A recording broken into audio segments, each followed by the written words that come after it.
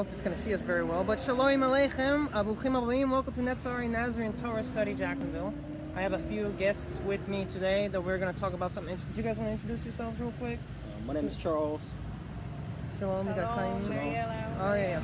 So we got two people, and we're going to be discussing dietary instructions. So for some people this can be a touchy subject. I don't really care. I mean, it's just eating. So there are more things to get stressed out. There are things you can get more stressed out about than eating, but oh well, we're just going to learn about some certain things.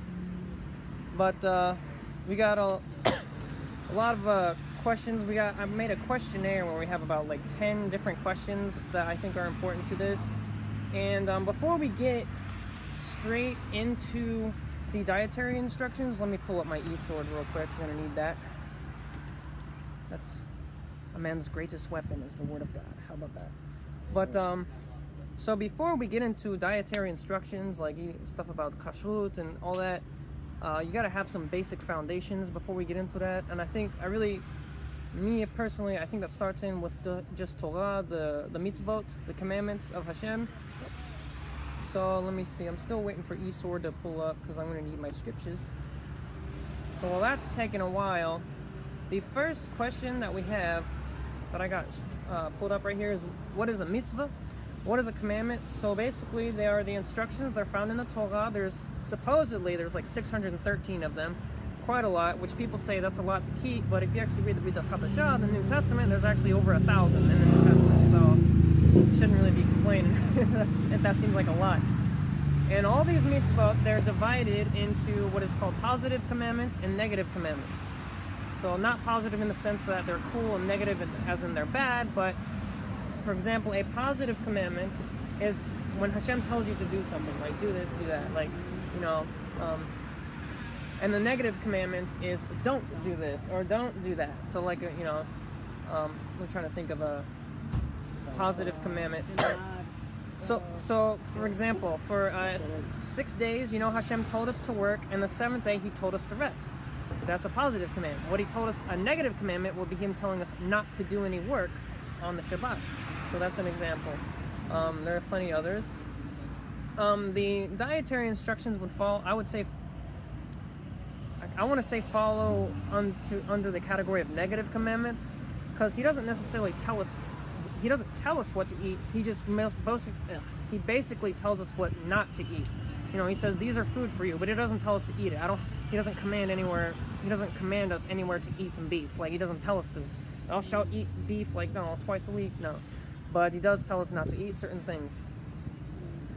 So also there's the 10 commandments, about the commandments. Everybody knows about the 10 commandments, but interestingly, if you actually look in the Hebrew, the 10 commandments aren't actually called the 10 commandments. They are actually called, because the word for commandment is mitzvah, and in plural that's mitzvot. So if it were the 10 commandments in Hebrew, in the Torah, it would say aseret ha-mitzvot. But it actually says aseret ha-dibrot. Dibrot is like the feminine plural, and it means like words, utterances, like sayings. Like, I got 10 things for you, like 10 sayings or stuff like that, utterances. There's many ways to say it. But these 10 commandments are actually called the 10 utterances. They are commandments, and they're basically a summary of the Torah, at least the way I look at it. So moving on from there, the next thing that is important to define is, what is sin? So a linguistic way of looking at it is the word Torah. I think it's the word yara that it comes from. It basically means like to take aim with like a bow and arrow. Just to take aim. That's what one thing Torah can mean. Chata basically means the opposite. Chata means to miss the mark. So if you take aim and you let go, you know, you miss the mark. So doing Torah, you know, you're taking aim, but if you sin, you're missing it. You're missing the mark. You're not fulfilling Torah. And it's funny because some of the most straight up definitions of what sin is comes in the New Testament. And I'm going to read, the first one is from Shaul HaPrush. This is in Romans 7:7. Let me pull that up real quick. Let me find that. No, I did not know. No, I didn't really care. Let me see. Romans. Romans, one of my favorite of Shaul's letters. It's chapter 7, I think verse 7. Is it verse 7?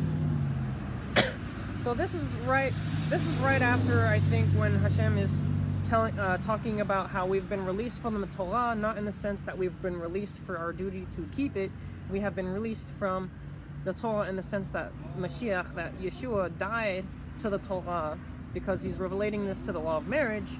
So when a man dies, he's free from the law of marriage, and Hashem, or Shaul, is kind of equating to that, to when Yeshua died on the cross, we've been, like, since Yeshua represents us, we've been released. But that doesn't mean the law died, that means we died, so we're dead to the law. The law's not dead. But anyways, but after this, he says, what shall we say then? Is the law sin? He says, God forbid, nay, I had not known sin but by the law, or by the Torah. For I had not known lust, except the law had said, thou shalt not covet. So that's an example, you know. I didn't, and that's where we get into the dietary instructions in a minute. Another place where sin is defined is in 1 John 3:4, 1 Yochanan 3:4. Let me find that real quick.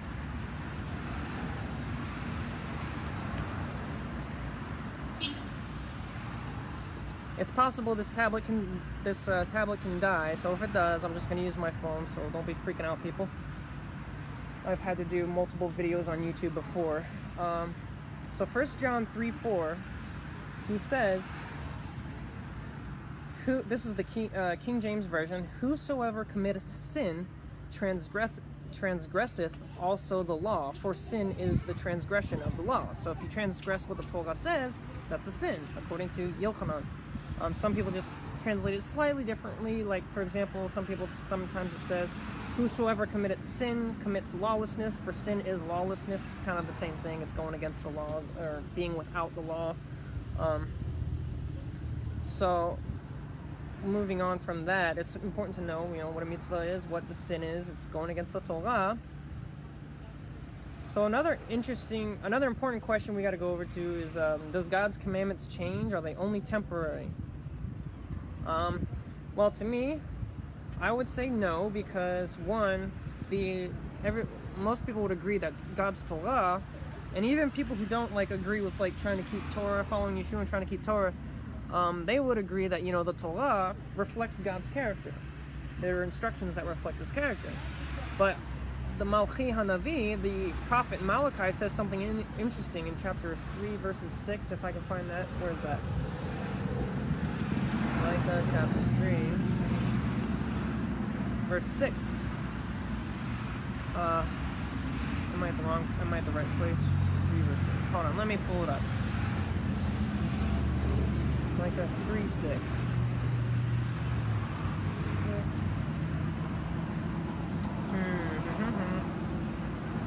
I might have to look it up because I think I put in the wrong reference. Or is it 6:3? It might be 6:3. Nope, it's not 6:3. That's funky. I hate it when this happens. Must have been doing this too fast. Sometimes you go too fast and you I can just fact check myself real quick and go to Google. Rabbi Google is what some people call it. So there's this important place in one of the prophets that he kind of explains something that I think really relates to God's character. Let me find it one quick, not to make you guys wait. There we go. Malachi 3:6. Oh, that's why. It's Malchi Hanavi, not Micha Hanavi. Oh my gosh. These guys are just too similar. I knew something was up. Malchi Hanavi, Perak Lamed. No, Perak Gimel Vav. So it's Malachi chapter 3, verse 6. He says, For Ani Adonai, I am the Lord, I change not. Therefore, ye sons of Jacob are not consumed. So Hashem says here very clearly that He doesn't change. So to me, if the law is a reflection of His character, and God doesn't change, then His reflection shouldn't change either. Because in order for the law to change, which is a reflection, whatever is looking in the mirror has to change. So So if what I'm seeing in the mirror changes, that means I have to change as well. Like you can't have one without the other. So if God's character don't change, based on that, his law wouldn't change either if it truly reflected his character. So let's go into the next point.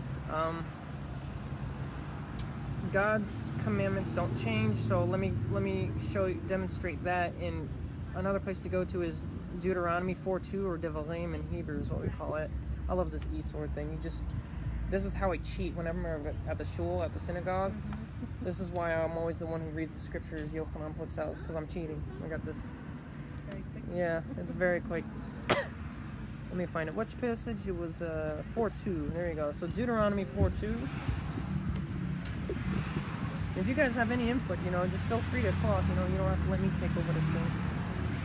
I don't want to feel like I'm just here to make it my show. I mean, even though I'm in charge of the thing, it's still like I want to make it fun for everybody. 4:2, is it 4:2? So changing the law would be kind of something bad, because, I mean, it's almost like Hashem gives a commandment not to change his law. Like he says specifically, he gives us a negative commandment not to change it. So if this law is God's change, I mean, if it did, that means we're doing something wrong. So let me find that. It says in Deuteronomy 4:2, it says, "You shall not add unto the word which I command you, neither shall you diminish aught from it, that ye may keep the commandments of Adonai Elohecha, the Lord your God, which I command you." So Hashem is specifically saying, don't add to it, don't take away from it. If you're gonna say we should stop doing this, we should stop doing that, you gotta have to take certain things away. Let's see, I think there's another place that's important too. Oh, another place is Deuteronomy 12:32. Let's see, what did I get at there? Deuteronomy 12:32. Yeah, I feel like it basically says the same thing. Deuteronomy 12:32. I'm surprised nobody's watching. That's crazy. So it says, "What things soever I command you, observe it, do it. Thou shalt not add thereto, nor diminish from it." So sometimes Hashem sees this as very Hashem seems very adamant about this sometimes. If you read throughout his Bible, he's very stern on, this is my law, do not mess with this thing. It's perfect. If it's perfect, then anyone going astray from it, if you go astray from it in any kind of way, you're going to lead yourself to destruction. So let me see, let's see. Oh, there's another one, Matthew 5:18. That's a big one. Let's see, where's that? I mean, everybody's heard that one. That comes right after he said he didn't come to abolish it, Matthew 5:18, he says, now this is in regards to, does the law change? It says, this is Yeshua saying on the Sermon on the Mount. He says, "For verily I say this is KJV again, for verily I say unto you, till heaven and earth pass, not one jot, nor one tittle, in no wise pass from the Torah," the law, "till all be fulfilled." So Yeshua fulfilled a lot of things, when he died on the cross, but he didn't fulfill everything. Not everything has been fulfilled. I mean, if everything was fulfilled, what do we need a book of Revelation for? We have an entire book, an extra book in the New Testament about stuff that's going to happen in the future. Yeshua himself gives a bunch of prophecies that have yet to be fulfilled. When Yeshua died on the cross, it was not like the days of Noah, as he said it was going to be. At least I don't think so. I mean, there was some bad stuff going on, but it wasn't to the point of you got some Nephilim running around. But yeah, so Yeshua says, not a single jot or tittle will pass from the Torah. If you're going to get rid of something such as the dietary instructions, which is what we're talking about tonight, you have to get rid of entire chapters. I mean, that's entire chapters passing from the law. And he said, let me see. Whatsoever, there's a place where he says he said until all has been fulfilled, but he says somewhere, until heaven and earth pass, not one jot or tittle will pass from the Torah. Heaven and earth are still here, so, based on that, we probably shouldn't assume that it's changed. So can we say that after Yeshua comes, then the law is not going to be valid, probably? Well, here's the thing. It is said, I think Shaul says in Romans, that the Torah was added for transgressions. So when Yeshua comes back, you know, after we get our glorified bodies, we'll never go against God's Torah, so there really won't be a need for it, is because we don't need anything telling us not to do this, not to do that, because we won't be doing that stuff. We'll be automatically fulfilling God's Torah. It's like He's gonna have it. We're gonna have it on our hearts to the point that, you know, we'll never break it. At least when, you know, the faithful who endure to the end will be able to receive that, and it'll be only a blessing. So let me see. I think there's another scripture somewhere too. That was Matthew 5:17 through. Oh, God's commandments are not temporary. So that kind of comes in with the same thing as what I just read. So I was really highlighting 18, but verse 17, Yeshua, you know, is God's Torah temporary? He said, "Do not think that I've come to destroy the Torah, the law, or the prophets. I'm not come to destroy, but to fulfill." Yeshua came to fulfill it. And we need to understand that in Yeshua's Jewish culture, fulfill does not mean something to do it and complete it in the sense that it doesn't have to be done anymore. Yeshua growing up in a Jewish culture, and people still use this term, to fulfill the Torah means to give like an accurate like application of it. Like if you got like a kid in a yeshiva learning from his called rabbi, and the kid in yeshiva really gets something right, like he really shows whoever he's learning under a really profound understanding of the scriptures, the teacher might like kind of, you know, make them feel good and say, wow, you have fulfilled the Torah, you have done appropriate application. So if Yeshua did mean that, it wouldn't make a lot of sense, because whoever was listening to him wouldn't get that, because that's not the culture that, based on the culture, the word fulfill in Jewish culture, that's what fulfill pretty much means. It's a cultural thing. You got to understand Yeshua's culture that he lived in, or else you're gonna miss things. You're gonna miss a lot. So we're gonna move on. Which question is that? That was number 3. So we're on question number 4. Question number 4 is, what happens if someone teaches others to break God's commandments? If God's commandments don't change and they're not temporary, if somebody says you shouldn't do this even though the Torah says to do it, what does the Torah say? What does the Hashem's word say about it? Let's see. Let's go to Deuteronomy 13. This is important. This is where we get the foundation of basically teachers who teach against God's Torah based on what the Bible says. Let's go to Deuteronomy. It's in Deuteronomy chapter chapter 13. I shouldn't even have to look that up. I know this chapter. I'm gonna read the whole thing because it's kind of important to understand